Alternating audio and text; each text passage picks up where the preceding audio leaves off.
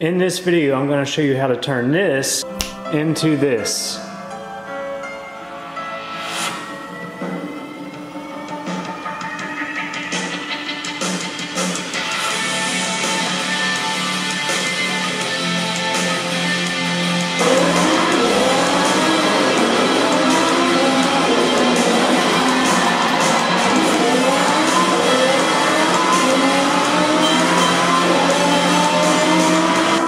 For this build, I'm using the Thrustmaster's T300RS steering wheel along with the 3-pedal setup and this curved 32-inch MSI gaming monitor along with this GSTP shifter, H-pattern shifter and handbrake combo on this rig that I built out of wood and using a JEGS racing seat.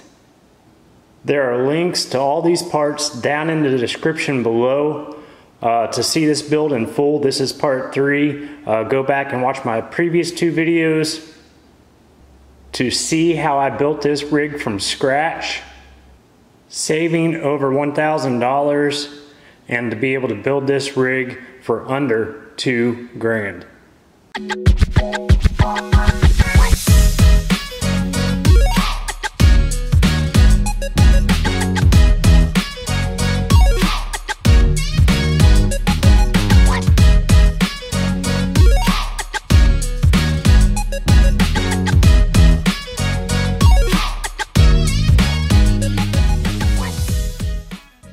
Alright guys, I spent a couple hours yesterday evening wiring everything up here. Got it all connected to the computer.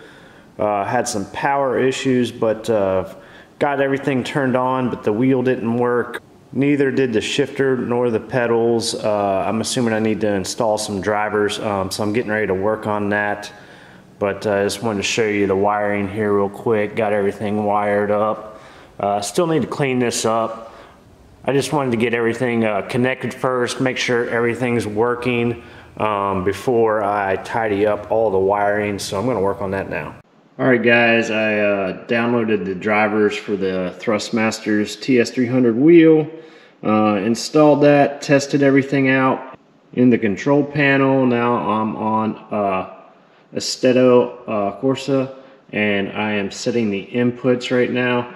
I tried to do the configuration presets, but they didn't have my wheel listed, so I went over and I'm selecting each one of these individually and selecting the inputs and then showing what inputs. So right now the brake input, and now that is selected, and now I got to go down to the clutch input. That one didn't work. Let me try it again. Click to assign. I didn't have it clicked, so I'm going to test that. And then the handbrake, waiting for input. So now that's all set. I got to do the same for the shifter, I believe.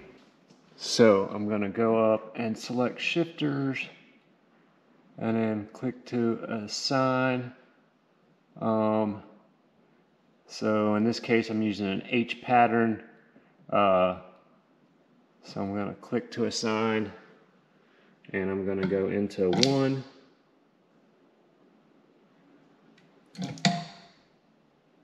So that's set. I had to come back out of the gear to do that. Click for 2.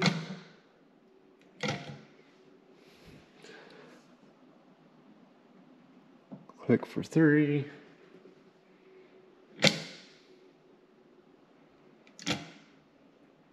And I'm realizing something here, guys. So see, this says button 6 for 1, and I had this set up this way, which is what I'd seen on one of the videos that showed on mounting this with the reverse up here. Normally in most cars you have the reverse down here, but the video that showed how you mounted this gearbox had this way, and I thought this may have been backwards because the cord was here. So what I may do then is actually go ahead and take this off and turn this around. This will give me more room for my cord. It'll allow me to route these cables better. And this cord is the shortest cord where it plugs into my laptop. So that'll give me more room to actually move my laptop. My laptop pretty much has to sit in that position right now, which is not a good place for it. And what I'm thinking about doing is actually building a little shelf here for my laptop so that I can actually sit it on something and reach it much easier from the seat. Alright guys, I took off the mounting bracket. I'm getting ready to reverse this shifter here, but like I said before, this was a little loose. You can actually see the indents. I don't know if you can see it on camera, kind of here where these screws are pressing into this plywood whenever these bolts were torqued down. So I'm going to go ahead and clear out a little spot there just for the heads of those screws so that sits flatter on this mount here. I'm going to go ahead and change the shifter around, and then I'll mount everything back up here, and we should be ready to play.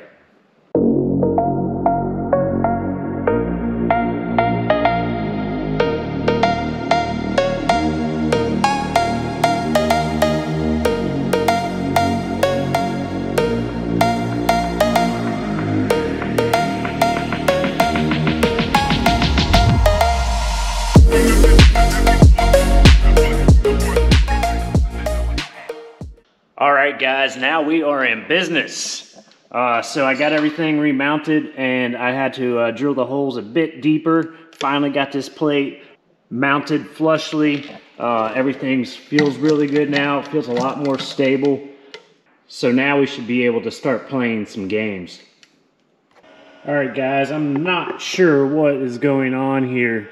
The revs are just revving. When I hit the gas pedal, the revs actually just die.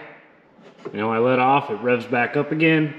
When I kick the clutch, it starts to go and then it just stops.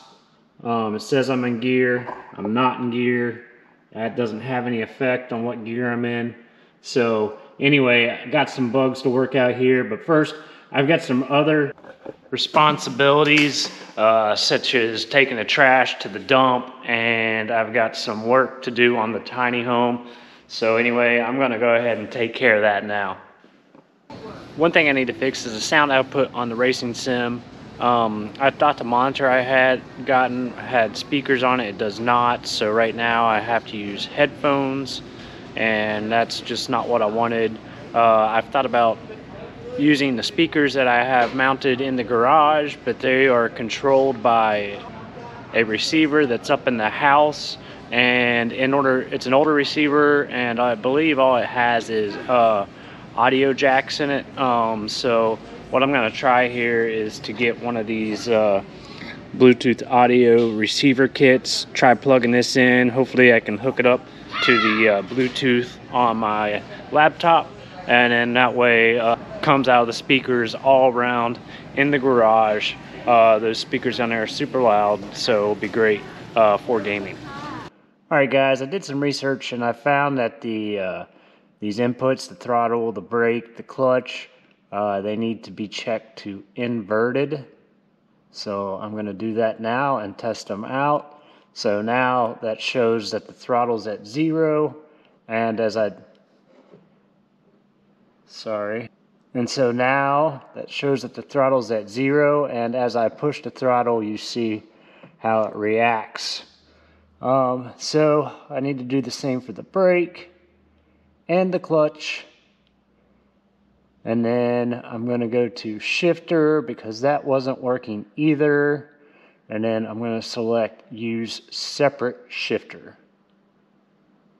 Another thing I can do is add the sequential shifters. So I'm going to go ahead and do that now. And then for the downshift,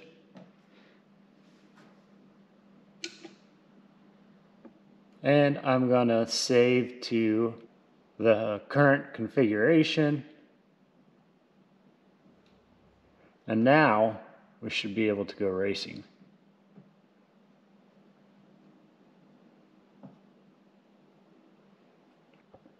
All right, let's try this out.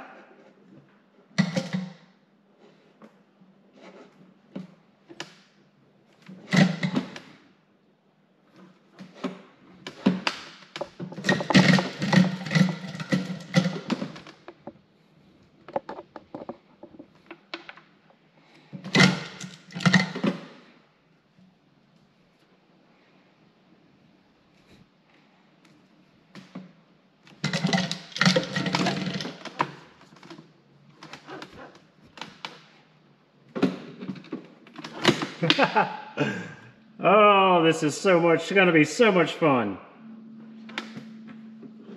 Just getting used to all the controls here, and still learning how to actually find the gates and the shifter and try to control the steering wheel, and trying to film all at the same time just isn't ideal. But anyway, I'm gonna practice on this here a little bit, and I will bring you another update. Alright guys, I got the controls set up for the wheel and the pedals. I'm still having a little trouble with this shifter. For some reason I can't get this to shift in the game, nor can I get the paddles to shift. It seems like the car's in automatic, but I'm not sure how to change that. I've looked through everything I can. But I just wanted to update you on a couple other little things. I had a couple more little bolts here to this mount, and this feels way better. Way less loose than it was, way more stable. And then I also added this little platform here for the laptop, so it wasn't sitting down on the pedal box and getting stepped on. Plus I connected the steering post to the monitor mount with a 2x4 just to kind of sturdy everything up. During gameplay, the monitor was shaking a little bit. The wheel was pretty stable for the most part. Other than maybe like when you went to like go sit down in the chair, you may have a tendency to place your hand on the wheel. Not that I really recommend that since it's just connected with plastic, but anyway, I went ahead and added that just to sturdy everything up. I think I might move the monitor up a couple more inches from the seat. It actually looks pretty good. It doesn't look bad at all. It just looks like it's just kind of low relative to the wheel a little bit, but you still have a complete clear view of the monitor in its current position. But I thought about raising it up just a little bit, and then that way you can also see the computer, or laptop rather. Plus now the laptop is in reach from the driver's seat, so that you don't have to get up out of the driver's seat to actually use the laptop. I also went back and redid all the wiring, got everything nice and neat, kind of out of the way so it's not being stepped on. So that's looking pretty good now, and I just need to work a little bit more on getting some sound. The headphones are fine for now, but this cord that I have for these particular set of headphones, the type of jack that plugs into the monitor, that's only about maybe a 3-foot cord or so, so during gameplay it's kind of in the way of the wheel. Anyway guys, that wraps it up for me here today. You know what to do. Be sure to hit that like button, be sure to hit subscribe, and be sure to stay tuned if you want to see more. Alright guys, I hope you have a great day.